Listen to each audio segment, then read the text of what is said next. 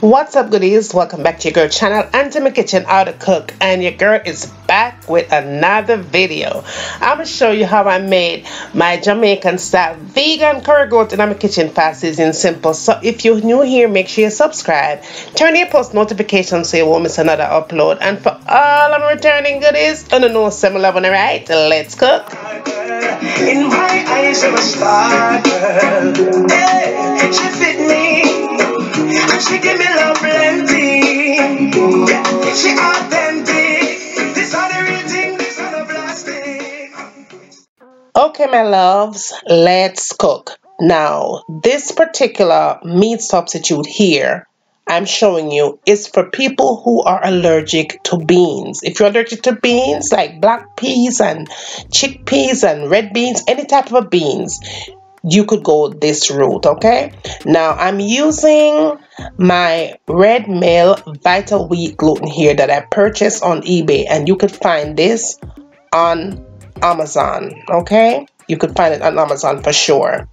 Now what you need to do to give it flavor is some kind of a seasoning. I use all-purpose seasoning here, and this is the Ocheria's combo season. Actually, I did add the paprika to it to give it the meat-like color, and then I added a tad bit of salt to it as well, and some black pepper. Now right here is where you could add your nutritional yeast flakes. Some people say them can't tolerate nutritional yeast. If you can tolerate nutritional yeast, you had it here. If not, you're going to leave it out. Okay, just be sure to give it a good mix. Now I'm adding some homemade vegetable stock here. Very simple, just plain old vegetables here. I added probably about 1 1/4 cup of the stock to it. Now if you don't want to use that, you definitely can just go with plain solid water. But I did combine the vegetable stock and water to my meat substitute here.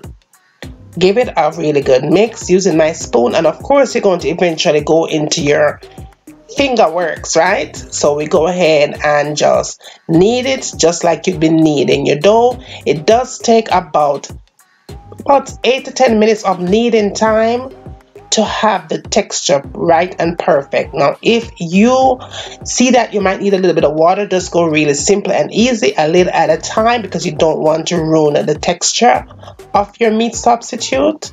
So just add a little of water at a time, not too much all at once, and just keep kneading until it most likely looks like that. Knead it, like I said before, 8 to 10 minutes. You could either boil it or just continue to cook, and it does take about 45 minutes if you're cooking it on stove top. Okay, but this is basically that for people who do not want to cook with any beans at all. All right, if you're allergic to beans and you cannot tolerate nutritional yeast, this is the way to go. 100% good to go. Now this particular vital wheat gluten is homemade using bread flour, and that is what we're going to be using to make our vegan curry goat recipe today, right? And I will in fact list the recipe, the link for the recipe actually down in the description, so go ahead and check that out.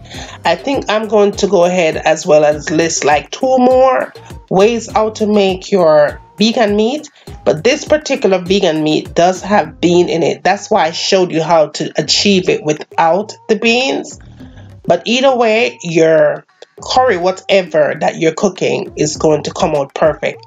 Now like I was telling you, goodies, this is made with bread flour, and the texture is just like meat. It tastes exactly like meat when you cook it up. But always know, when you are cooking vegan food, give it extra added flavor. That's why a lot of people don't like to eat vegan food, because it has no flavor. You have to flavor it up. Don't be afraid to play around with spices and herbs and all that stuff to give your vegan recipes a lot of flavor. That way people always want to come eat your food because the vegan food tastes like regular food, right? So just go ahead and play around with your spices to achieve the best vegan recipes in your kitchen you could ever cook, ever. Okay, so you could either cut it up with a knife or you could just go ahead and break it up with your fingers.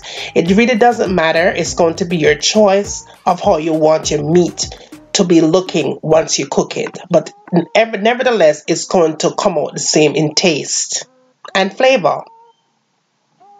Now, moving right along, I'm going to take you through all the other ingredients that I'm going to use to achieve this vegan recipe. You need onions and carrot, tomatoes, scallion and thyme. We're going to add some tomato, pimento seed, and hot scotch bonnet pepper that mananga pop.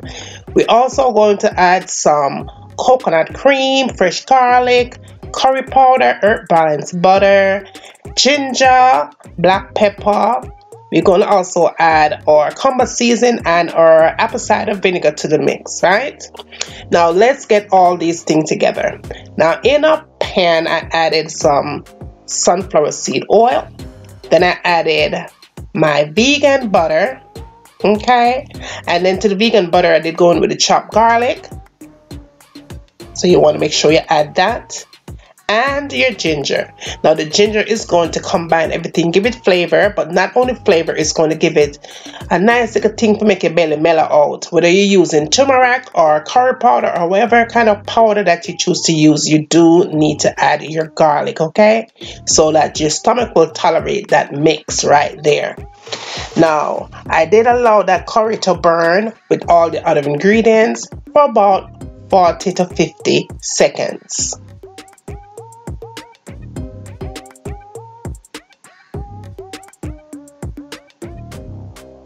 Now after that 40 to 50 seconds, I went in and added my vital wheat gluten. Now if you are going to use the one that I showed you first, that first method, you would just break up the meat or cut it up after you have kneaded. You're going to add it in just like you're doing here. But this vital wheat gluten right here was already cooked. So I'm going to cook just the vegetables to simmer down. But if you were cooking it from scratch, like I showed you in the first clip, that is going to take 45 minutes of cooking time, right? We get that, right? All right, so now let's turn it up. We're going to add all our vegetables here. Your onion, your carrot, your potatoes, your scallion and thyme, all the other good stuff. Your pimento seed and your hot scotch bonnet pepper. Here. Now after you've done that, you go ahead and add your coconut cream. I'm not adding too much, but I'm only cooking for me, y'all.